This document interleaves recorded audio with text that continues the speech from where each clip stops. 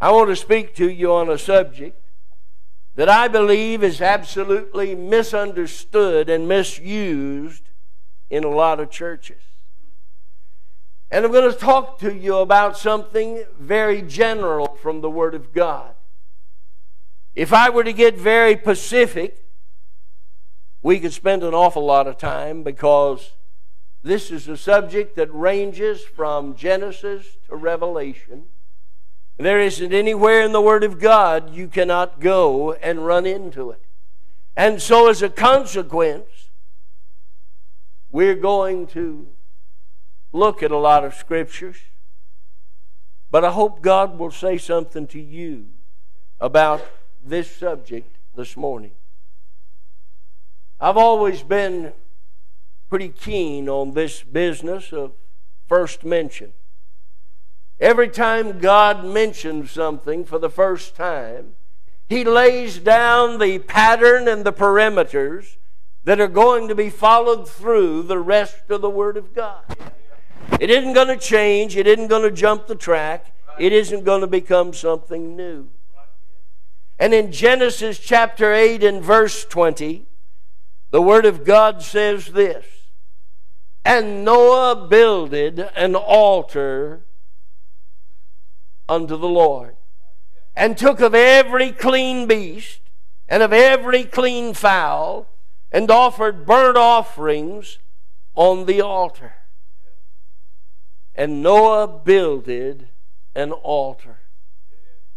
The altar of Noah, in its first mention, in Genesis 8 and verse 20, is an altar of grace. For the Bible says, "And Noah found grace in the eyes of the Lord."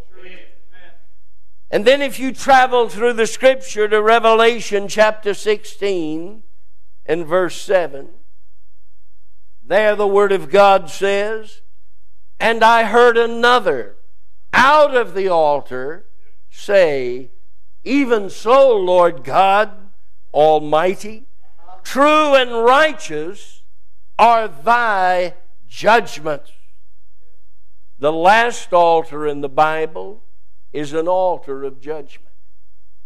So I would say to you very simply this morning, the conclusion we can draw is this: what God begins in grace, He will end in judgment.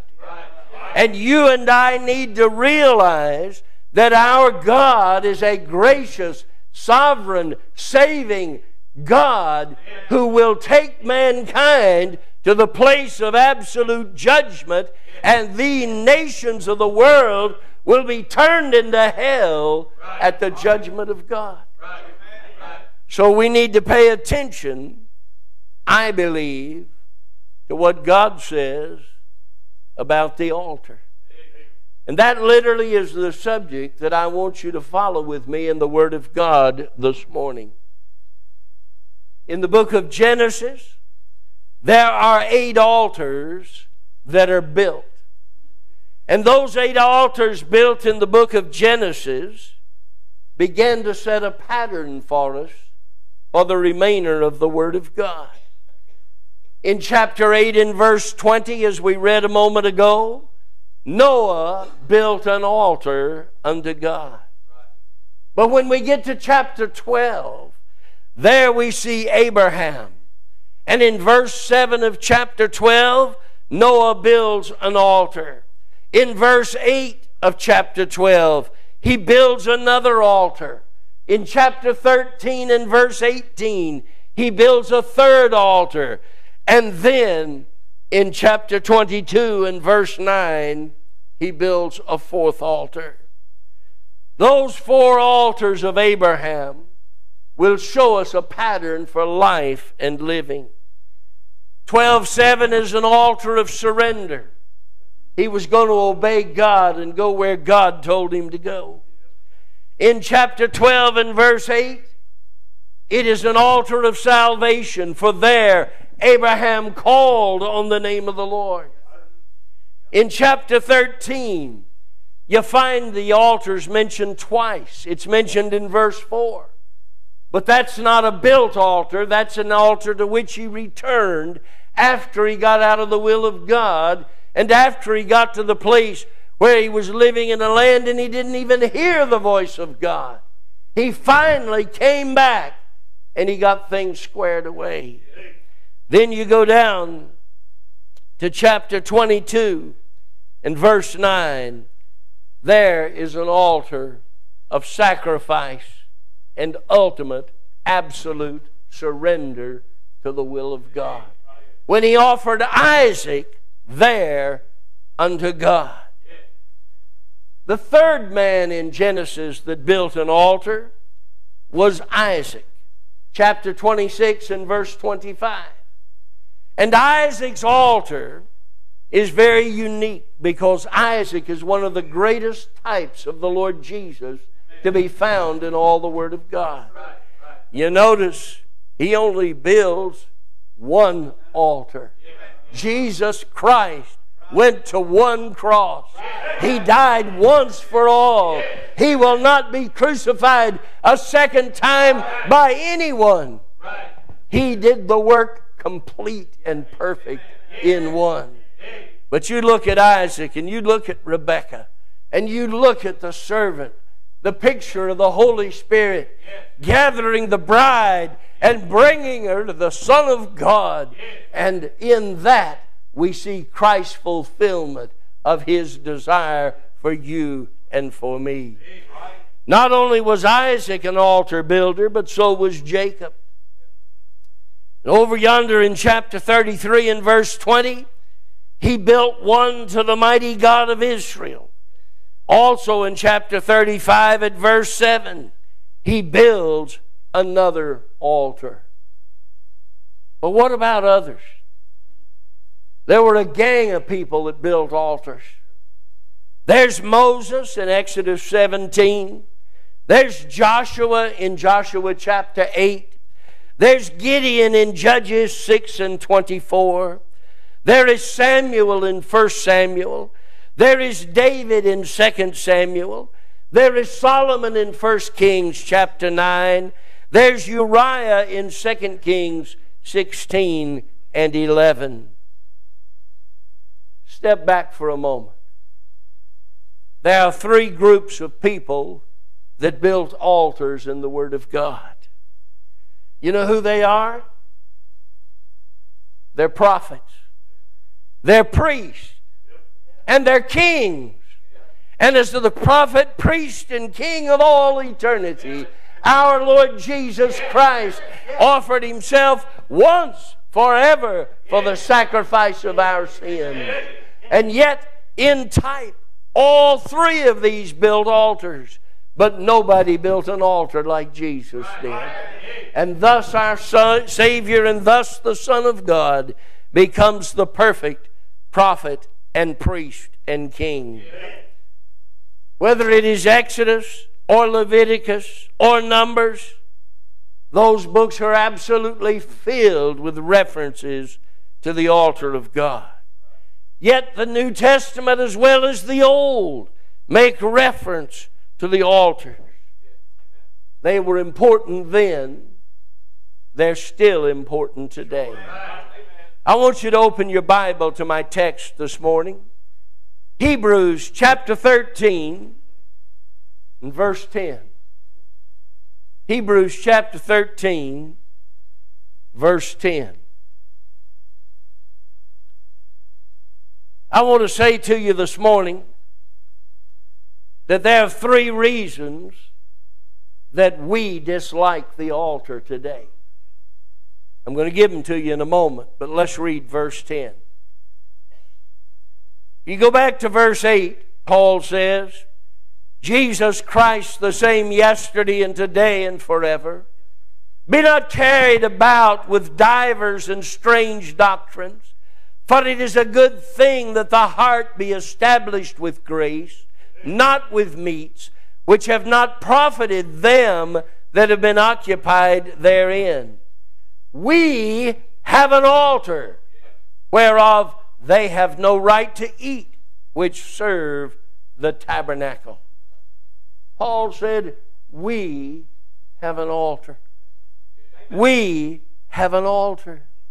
Now, the reason we dislike the altar today is, number one, the altar reveals our weakness. That has to do with pride. That has to do with the flesh. I have seen a lot in recent time of people who literally beat on people to come to the altar because they want to embellish their flesh and they want to embellish their profession, and they want everybody to look and say, well, what a great preacher am I. Look how many people came to the altar. I can tell you with all certainty, I don't care if anybody ever comes to the altar. You know why I don't care? It's not about me. It's about Him.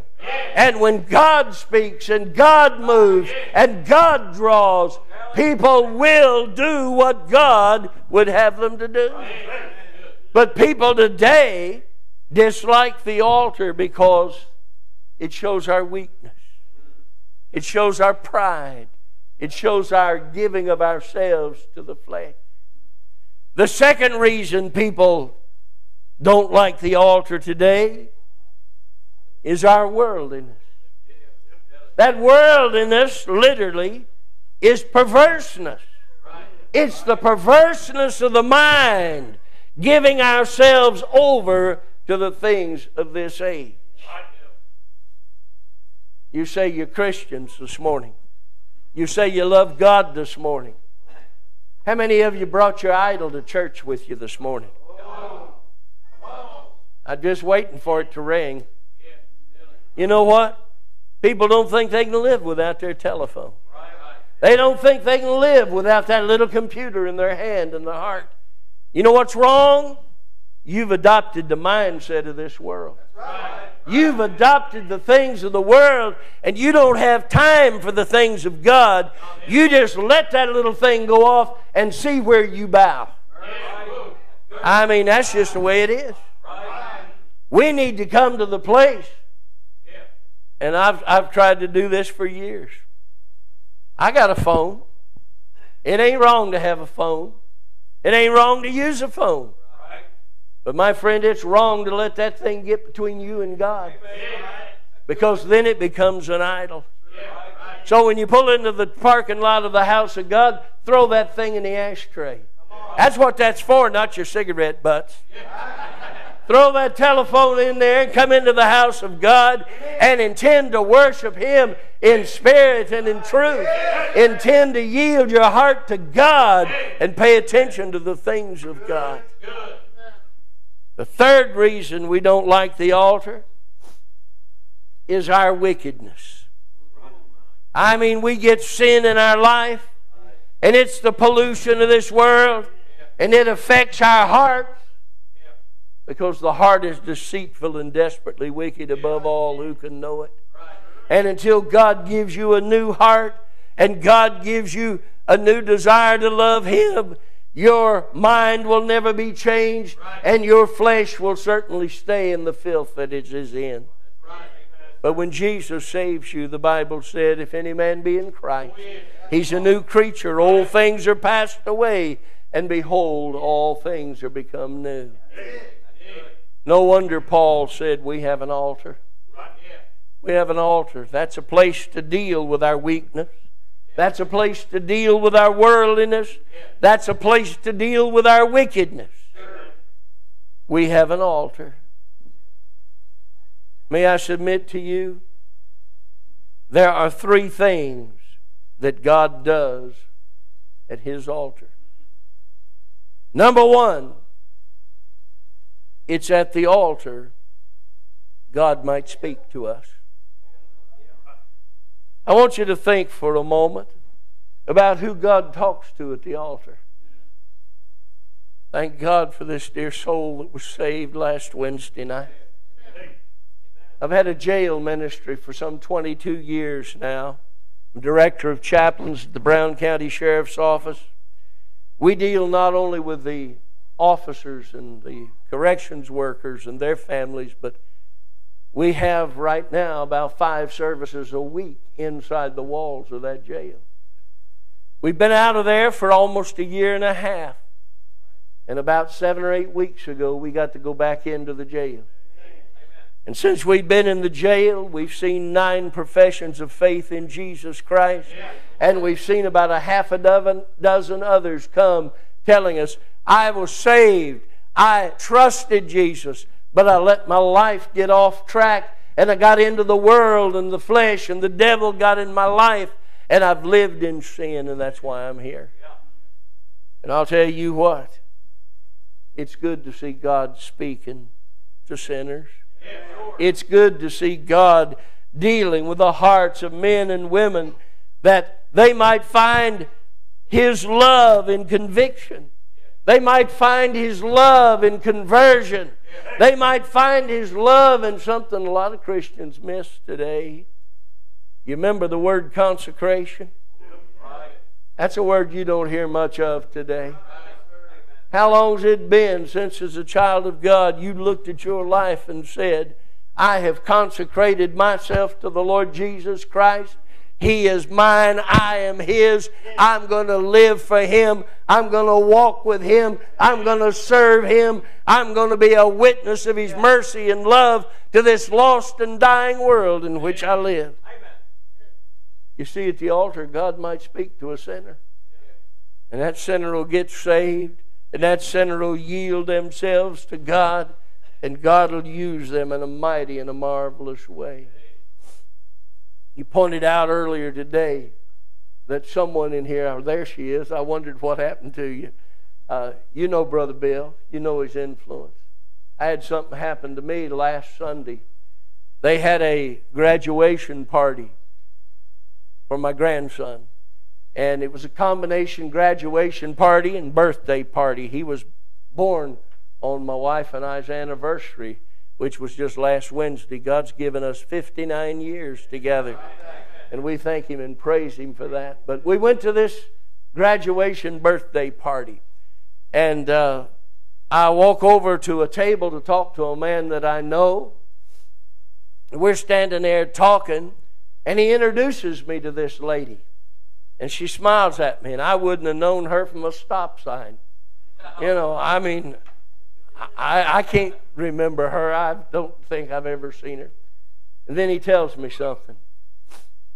He said, when she was 6 years old, you took her to youth camp down at Camp Ruggles. Did you ever go to Ruggles with us? One time. Do you remember what Ruggles is? It's an old Billy Sunday campground.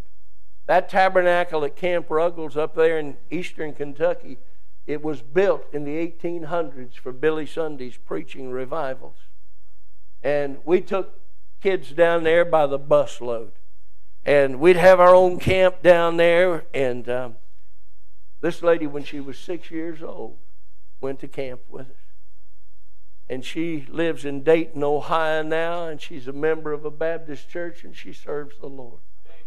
You look back and you think about that, how sweet and how precious it is to see that there was a day and time and there was a place when people got on their faces before God at an altar, and God spoke to sinners and saved them by His grace and by His mercy.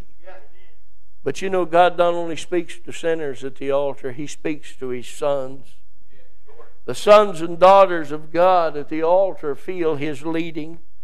They know His discipline, and it's there they learn to obey His voice. Now, Brother Doug was telling you about playing volleyball. You know what the problem with that dodgeball they wanted to play in the gym? Some of them boys wanted to use bowling balls. They didn't want to use soccer balls or basketballs. They wanted to use bowling balls. They wanted to see hair, eyes, and teeth all over the concrete every time they threw one of them balls at somebody. Them boys was mean. I guess they just grew up that way out there in the country. But at any rate, during those days, there was times and places when we saw God begin to work in the hearts and lives of young men and young women. And we saw God begin to deal with them and shape their lives in a way that One day we knew and felt that God would call them into His service. Oh, what a joy and blessing it is to know that God's still calling people to serve Him. But not only does God speak to sinners and to sons, but He also speaks to the saints. And beloved, it's there they find full peace when they feel His presence. Do you know what it is to get with God? To get on your face with God and let Him wrap His arms around you. Let Him pour His love out upon you. Let Him take the tears that are breaking your heart and begin to wipe away those tears from your eyes. Oh, my friend, it's at the altar that the saints find His presence. But it's also at the altar the servants find His power. You'll never be the witness for God He would have you to be unless you have His power in your life.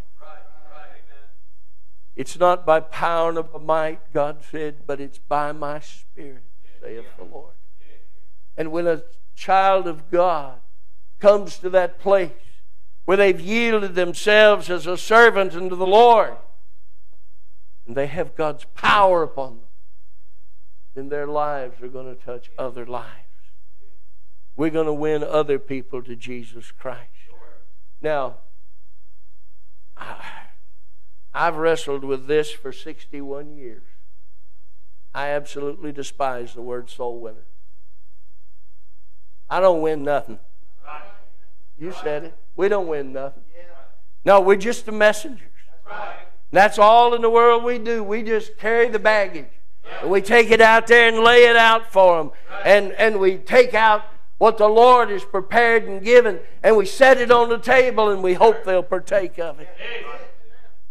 We don't win nobody to nothing. But all we do is try to live before them and witness before them so that they can see Christ in us, the hope of glory. And God wants Sunday school teachers. He wants people to work on buses. And God wants people to go out and knock on doors. But my dear friend, until you know His power, God cannot use you. God cannot bless you like He wants to. But then there's a second thing God might do at His altar. There God might reveal that there's something between you and somebody else. In Matthew's Gospel, chapter 5, at verse 23, the Bible says, "Therefore, if thou bring thy gift to the altar, and there rememberest that thy brother hath aught against thee, leave there thy gift before the altar, and go thy way. First be reconciled to thy brother, and then come and offer thy gift."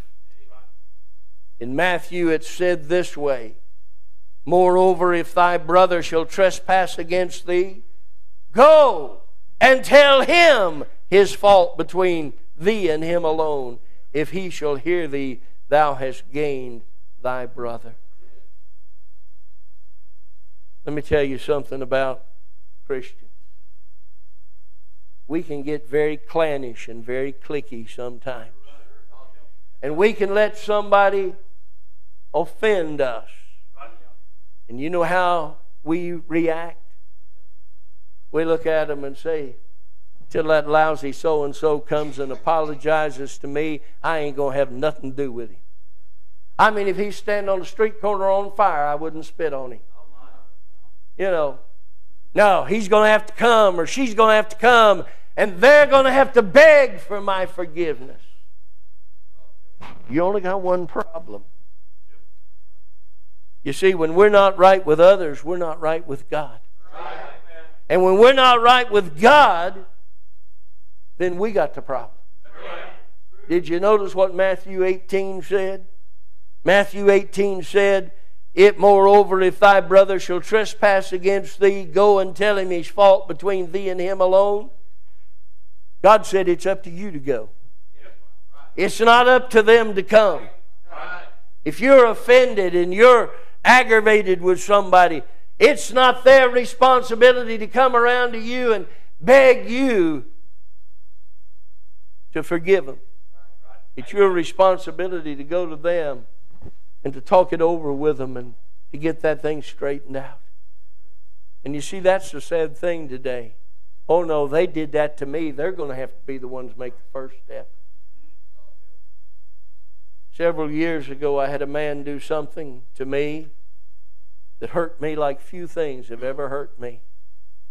We'd served God together for 33 years. And he turned on me in a way I felt like I'd been bit with a bulldog.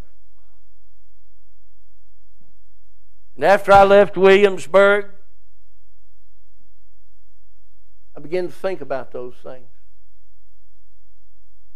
I came to the place where I just said in my heart, Lord, help me to forgive him. Help me to just put this thing aside, let it go. It ain't doing me no good. It sure ain't doing him no good. And it was a while before we encountered one another. But when we did encounter one another, one of the first things he said was, can you forgive me? And I said, no, don't have to. I already have. Amen. And I can tell you today, he and I share a ministry together today. Amen. You see what God can do if we'll do it God's way? Yeah. And when we get something between us and somebody else, it's our responsibility to get that thing right and to get it forgiven. And so many of God's people never get right one with another because they never come to God's altar to get right with him. There's a word of caution and warning in the Bible. Proverbs 18:19. If a brother offended is harder to be won than a strong city, and their contentions are like the bars of a castle. It's not easy, but it's right. Don't let pride, don't let vindictiveness cause you to run at others. Get things right and keep them right before God. Then there's a third thing that happens at the altar. God might speak to us as sinners, as sons, as saints and servants. God might reveal something between ourselves and others. But God also might manifest his glory. I want you to go back in your Bibles with me to the book of Leviticus, chapter number 9. Leviticus chapter number 9. I want you to see something here. I like to start in verse 1. And it came to pass on the 8th day. Oh, you know what the 8th day is? That's the first day. That's the first day of the week. And it came to pass on the 8th day that Moses called Aaron and his sons and the elders of Israel. First day. Man, it's the day to be in the house of God. It's a day to sing the praises of God. You know, I've been a lot of places here lately. You're to be commended. I haven't seen a choir and heard a choir like that in years. You know, most churches today can't even get a praise group up there. And of course, a praise group, there ought to be an open season on them. But yeah, if you really want to know how I feel, I'll tell you. But I'll tell you what, I have never seen such debauchery and butchery to the old songs of Zion as I'm seeing in our world today. I didn't think you could mess up Amazing Grace, but I've seen Amazing Grace dragged through the mud. I didn't think you could mess up Just As I Am without one plea, but that thy blood was shed for me. I can show you a couple of samples of that you'll never want to sing that again after you hear them. It's pathetic what people are doing to the music of the church. Brother Doug's right. If it don't have a melody and a message that speaks to your heart, you need to put it somewhere else. We need something that'll deal with this. Get us where we ought to be before God. Well, the second thing in Leviticus is in verse 7. And Moses said unto Aaron, Go unto the altar. Whoops. God didn't say anything to Aaron about if you feel like it or it happens to be convenient for you. No, what God's saying to us is, and I don't believe in this running to the altar at every song, every invitation and that stuff. I think people that run to the altar every invitation have got probably two problems. Number one is they may never have been saved. And number two, they're living in so much sin, I don't see how they get to church from Saturday to Sunday. You know. But listen, when there is a need, when God does speak and God does deal, man, don't back off. You need to go to the altar. And that's exactly what he's telling Aaron. You've got business to do with God. And when you get to the altar, you can do that business with God. Then, if you will, look on down just a little bit. Notice, if you will, again here in this particular passage of Scripture, that God is speaking. And it says, And the sons of Aaron brought the blood unto him, and he dipped his finger in the blood and put it upon the horns of the altar and poured it out at the bottom of the altar. He not only came to the altar, he did something when he got there. He did what God wanted done. Look at verse 16. And he brought the burnt offering and offered it according to the manner. At the altar, spiritual problems are solved. At the altar, the saints of God find peace. At the altar, the servants of God find power. No wonder Paul said, but we have an altar. The altar is where God meets and deals with the needs of His children and the needs of the lost. But I would say one other thing to you. If saved people don't use the altar of God, why do you ever think a lost person will? Lost people need to see God's people using the altar in a godly way to glorify the Lord Jesus. The first altar of the Bible is an altar of grace. The last altar of the Bible is an altar of judgment. If you're a Christian today, how's your relationship with Jesus Christ? If you're a Christian today, do you know what it is to be right with God? Do you know what it is to be clean in the sight of God? Do you know what it is to be caring in the sight of God? Do you know what it is to be consecrated in the sight of God? If you're here today and you've never trusted Jesus, the Bible says, believe on the Lord Jesus Christ and thou shalt be saved. The Bible says, for whosoever shall call upon the name of the Lord shall be saved. The Bible tells us, he that cometh unto me, him I will in no wise cast out. He is a Savior of sinners, and He'll save you today. But if you are saved, do you know what it is to have a real relationship with God through Jesus Christ? Do you know what it is to be right and to be yielded to serve Him? The altar of the Bible is an altar where these things are accomplished. Our Heavenly Father, in the precious name of the Lord Jesus, we thank You for the goodness of Your grace. And Lord, as Brother Doug comes to continue this invitation, Father, whatever it is in the lives and hearts of Your children that needed to be addressed, Lord, I pray this message may have addressed it. But Lord, I pray the Holy Spirit may even take things unsaid and use them to bring deep and abiding conviction. Lord, thank You for the privilege of being with the family of Immanuel Baptist Church today. Thank You for Brother Doug and his life and his ministry and his family. And Lord, we just ask Your richest blessings to be poured out upon them. But Lord, most of all, we thank You for Calvary. We thank You for that blood that Jesus shed for our sins. And Father, we thank You that we can have the hope and the promise of heaven burning in our souls as we do this day. Lord, thank You for loving us. In Jesus' name, amen. Brother Doug. Let's all stand, Brother Clint, get a song of invitation. God spoke to your heart. The altar's open. Dear Christian friend, thanks to listeners like you, IBC has had over 100,000 views on our YouTube channel. If you haven't already, subscribe today. And as always, thanks for listening.